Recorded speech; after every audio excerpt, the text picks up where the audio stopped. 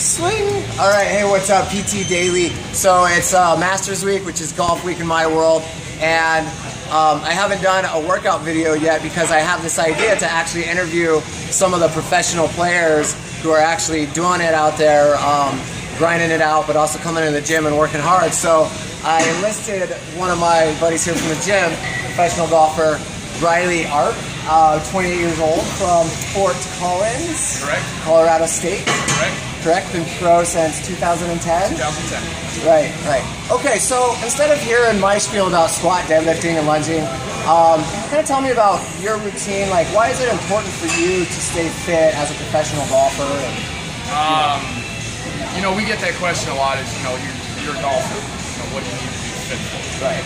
And I always tell people, well, especially in college, as college players, because that's when we really started working out for golf. Yeah. It was 36 holes, sometimes 95, 100 degree heat.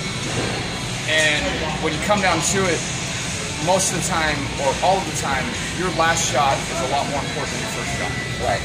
And so to be able to maintain your athleticism all the way through, and then wake up the next morning, do it again, right. 4 rounds, 6 rounds, however many it may be, to be able to maintain a steady athletic posture, an athletic turn, everything that you need to have in your golf swing, that's where I feel like the gym comes in.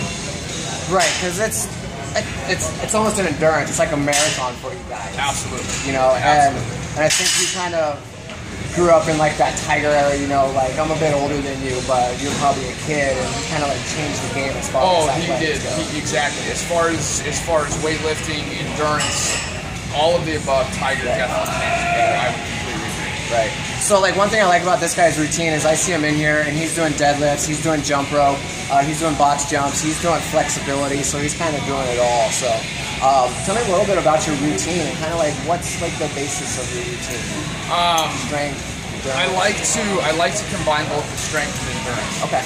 So when I originally started, I'd write up a workout plan. So say I'm doing chest and arms one day, I would do something that really maintains strength. So just for instance, I do bench press. Right. So you can put some weight on.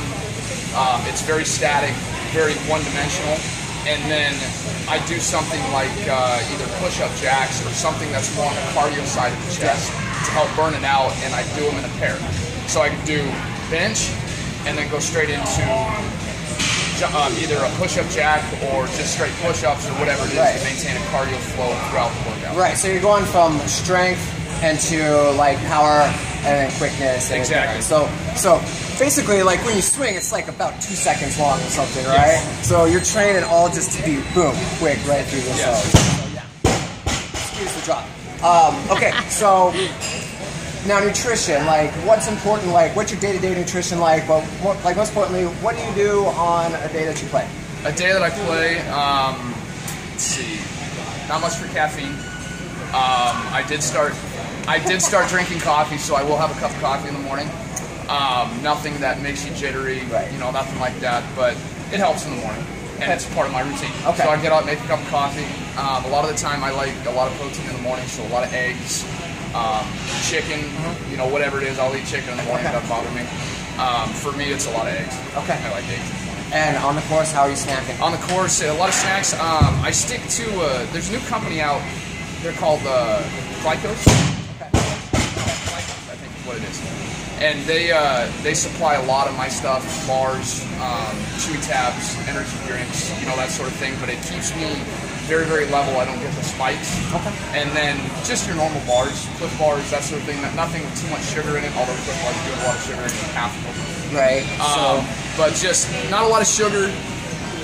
Limit the booze. Those are my golfing buddies out there. Yes. Not much booze on the golf course, especially tournaments. Okay, cool, man. So yeah, what is your longest drive ever?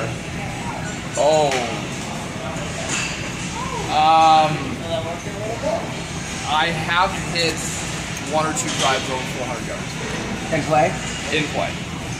Granted, they may have involved a lot of wind and some downhill. Yes. But I have hit a drive 400 yards. Yes.